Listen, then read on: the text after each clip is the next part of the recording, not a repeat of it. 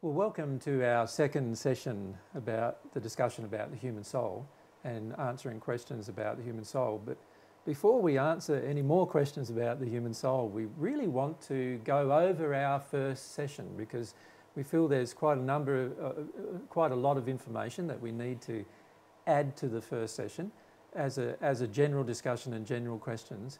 And then after this session, we might be able to get into answering some specific questions about the human soul and questions that people have sent in about the human soul. But hopefully this discussion is like an addendum to session one. So what we recommend everybody does with this session is that they firstly watch session one, which is in I think it's in 7 or 8 parts, and then come to this particular session, which we will classify as discussion and questions about session one. Yeah. And the topic of session one was how the human soul functions. Yes. So we're going to be going through those principles again today with perhaps some other details and some more questions. Yes.